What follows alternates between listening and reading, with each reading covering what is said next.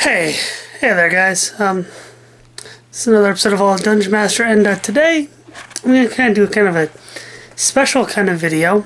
I've been going through my stuff here in my room, and I figured, you know what, I should do a video of kind of my RPG kind of collection a little bit. You know, my board games, and just all around stuff I have that kind of solidifies me, I guess, as a nerd, a geek, a gamer, that type of stuff. And I kind of want to start here with my novels. I have some Greyhawk novels, Dragonlance. As you know, if you've watched my channel, as I've said a lot of times, Dragonlance is a big influence on me. Up here I've got some Forgotten Realms. And as we move closer, you see my video games. I got my Elder Scrolls, my Fallouts, and my NES. I'm a pretty big retro gamer there.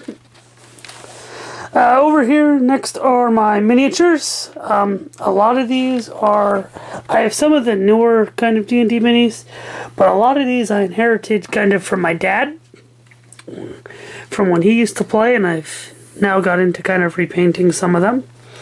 We've even picked up a few that my grandfather found, I guess, going through flea market stuff, and a couple of them are really nice, especially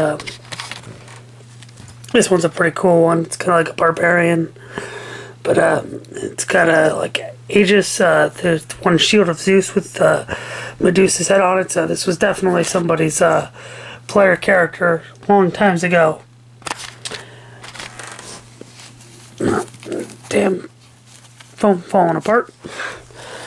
Alright, yeah. Then as we move on, right over here, that's some MechWarrior stuff a friend gave me, and kind of just sorting through it. It's a cool little war game. Here are some more miniatures. It's actually my purple worm that I did.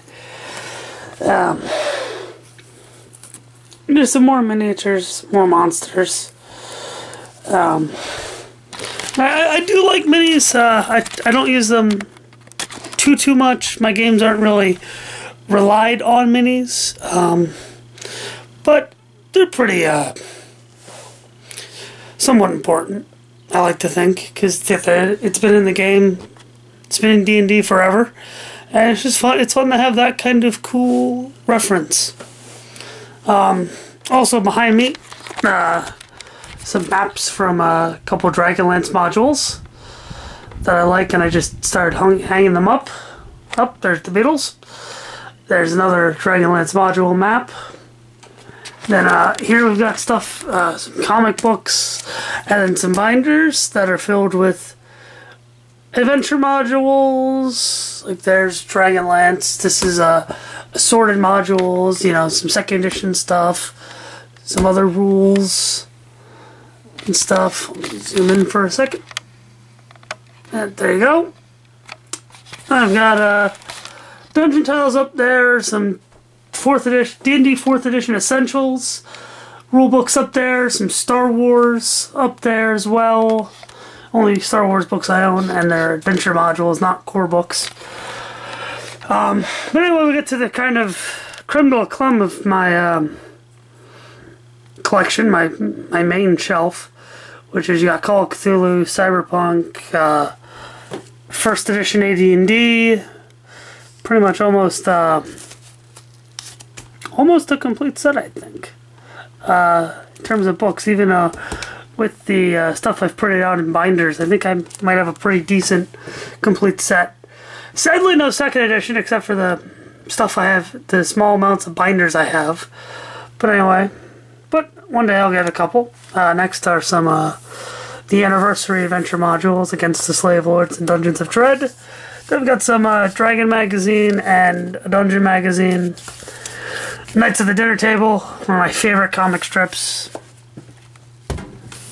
D&D 3.0. I actually found this in I think Habitat of Humanity Restore down in Florida. That was a cool find. D&D 3.5, this was actually the first player's handbook I owned. And my first exposure to D&D, way back in 2008.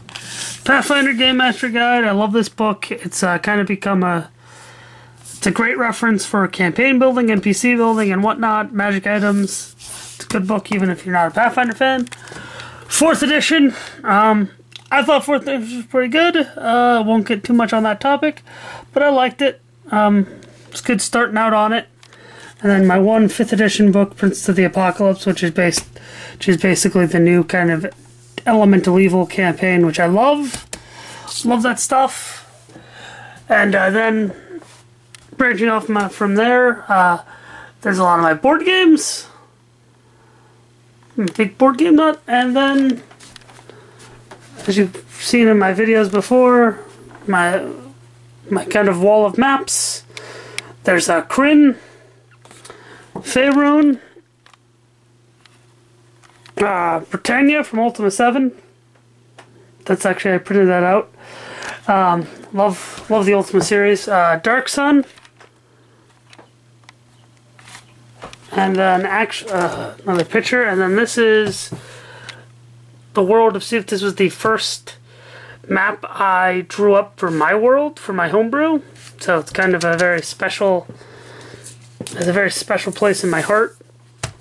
This is the first map I drew.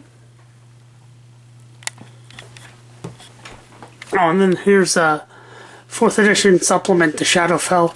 Good, nice little supplement. But anyway, that's kind of, just want to take the time to actually do kind of a video of kind of my collection here. As my parents would say, I have too much. But just wanted to show you everything, what I've done for about 5 years of being involved in role-playing. 5-6 years. But yeah, and almost 3 of them on YouTube. And I just kind of wanted to do this because I finally did it, and I might even, yeah. And, yeah. Hope you enjoyed this video. As always, I'm John, your friendly neighborhood Dungeon Master. Stay tuned for more videos, and as always, happy gaming.